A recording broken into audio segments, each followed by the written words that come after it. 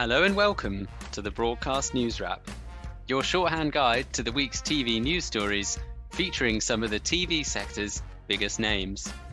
Netflix's Bridgerton has been taking the world by storm these past few weeks with its combination of wit, charm, and all the raunchy stuff. And this week, the Newswrap welcomes the show's director, Julianne Robinson, to the podcast. Julianne has the inside goss on working with Shonda Rhimes, moving stateside, and Bridgerton's groundbreaking approach to diverse and inclusive casting. Plus, plans for her new Sky Studios-backed indie, Longboat Pictures. We've got all of that, plus what Julie's been watching, on this week's Broadcast Newswrap. So today, I welcome double BAFTA-nominated director Julianne Robinson to the Newswrap pod. Julianne started her career working on UK dramas such as Blackpool, Holby City, and Doctors. And towards the end of the noughties, she landed a gig directing several episodes of Grey's Anatomy. She struck up a relationship with Shonda Rhimes, the Shonda Rhimes, and has most recently directed 2 episodes of Rhimes' latest smash hit, Bridgerton, the Netflix period drama that had, at last count, reached almost 100 million households worldwide. So, Julie, you're speaking to us from LA, and how are things over there? I think they're pretty much the same as they are in the UK, in terms of the COVID nightmare of it all. We're the hotspot of the US. Lovely. Well, that's it. That's always a cheery way to start these conversations. Yes. But let's be more cheery. Almost 100 million households is quite the achievement from Bridgerton. It's already been renewed for a second series. It's looking like it could run really. You directed 2 of the episodes. Did you imagine it would have this sort of impact? No, it was. I don't think anybody can imagine this sort of impact, to be honest. And it's a very strange situation because I live here in LA. I live quite far out. I'm not an industry person per se. I live quite far out, and I've been a little bit isolated from all the news.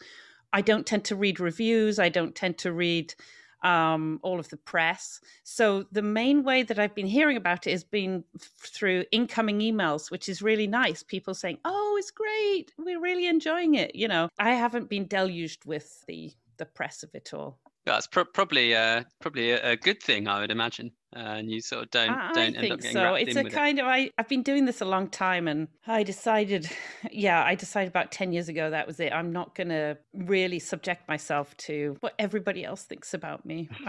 What I think about me is enough. Amazing. I need to live by that mantra just a little bit more. Yes. And how did you've obviously worked with Shonda Rhimes a little bit over the past 10 years or so, which is amazing, and we'll come on to that. So is that how you got involved with Bridgerton, or is there a bit more of a story behind that? No, I think it's as simple as that, really. I have a long-standing relationship, and Betsy, who is the land of Shondaland, she's Shonda's producing partner, felt strongly that I was the right person for this series. So she called me and I wasn't available. And then she called me again and she said, "About that series that I called you about, you should really read it." And so I read it. I was actually shooting a pilot the first time she called. So the second time she called, I read it and I thought, gosh, this is something that I'd love to direct.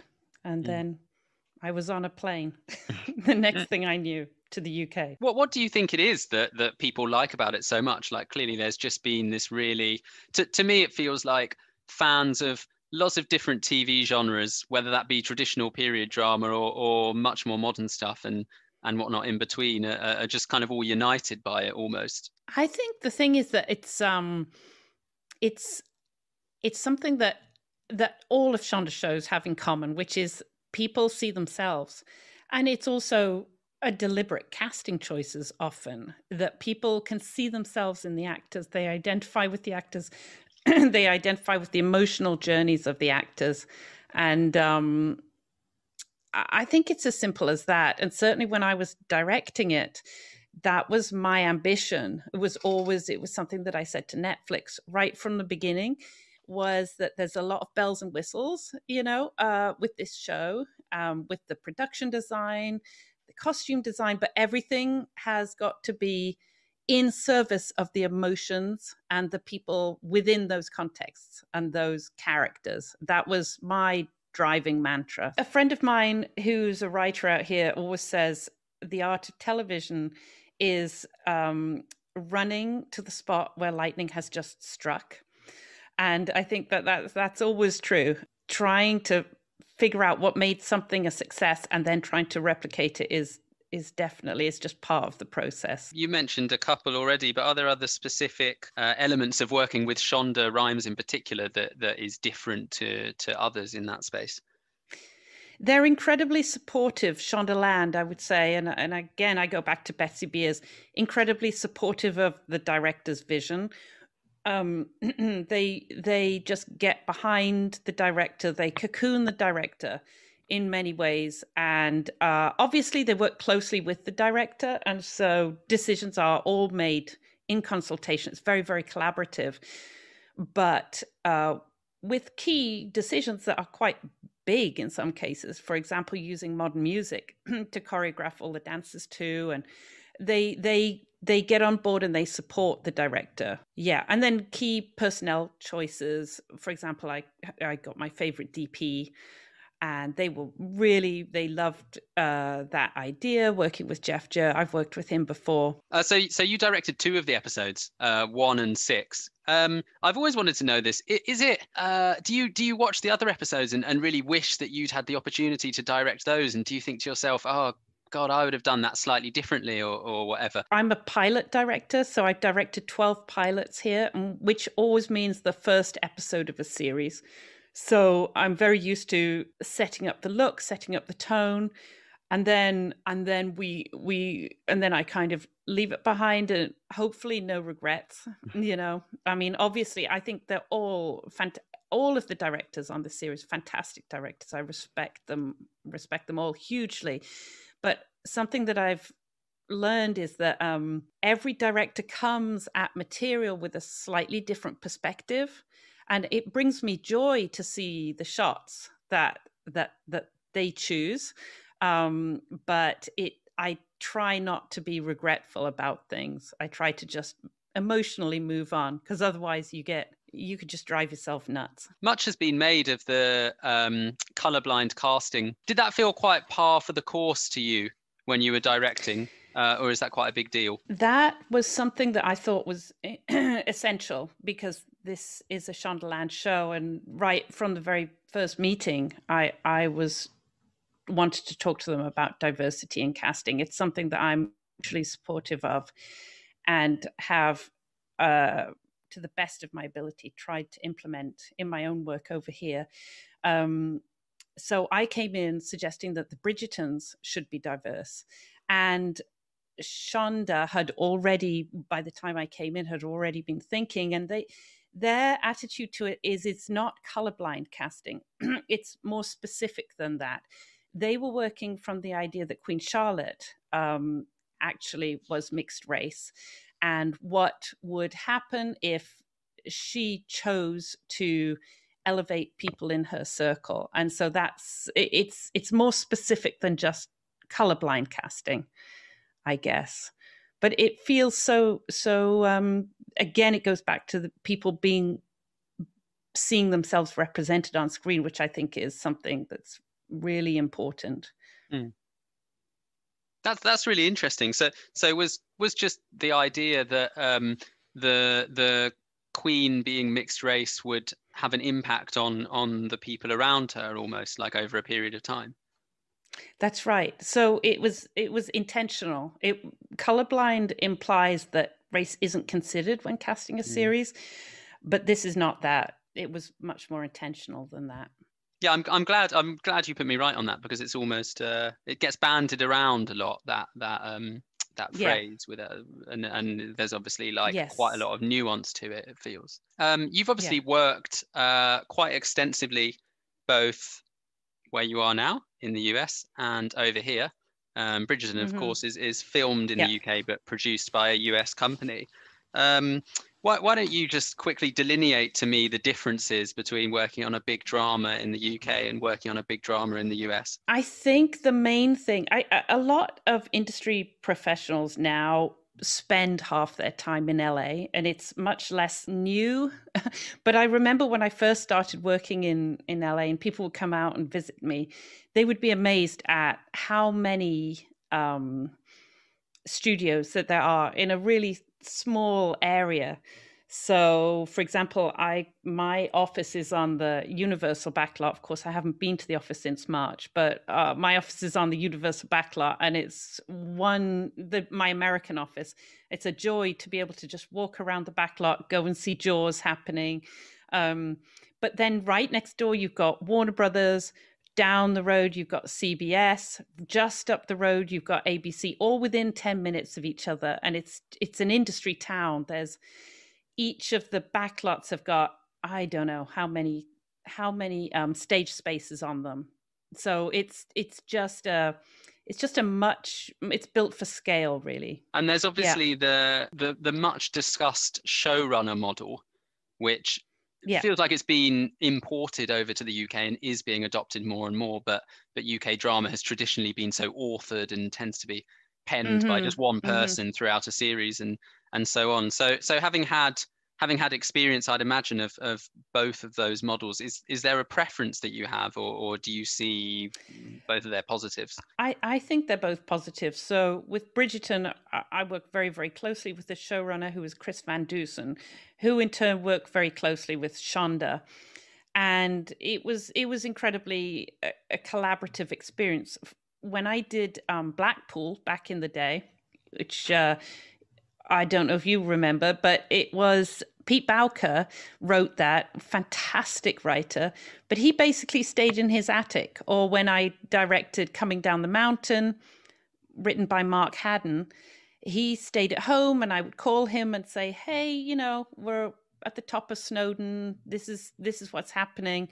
We were thinking about this line. What do you think about changing it? Or so it's very much more of a hands-off approach. I don't know what's happening in the UK right now because I haven't actually directed something that has been developed out of the UK for a while.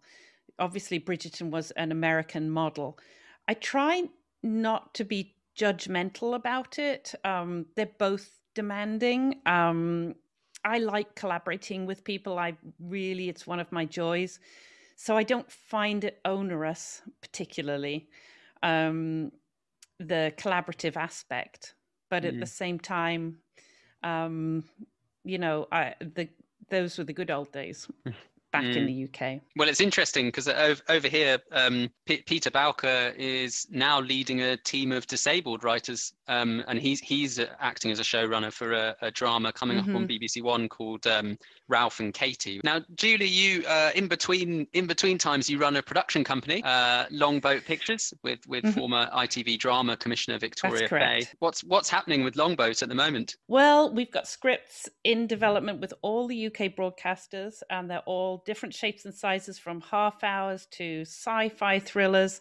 We're in early stages of developments with a few US projects. All of our development is based out of the UK, goes through the UK, but some of them branch over into the US. Our slate, one of the reasons why I was very keen to start working with Longboat was to have a very talent-driven slate, starting with just brilliant writers that we want to work with.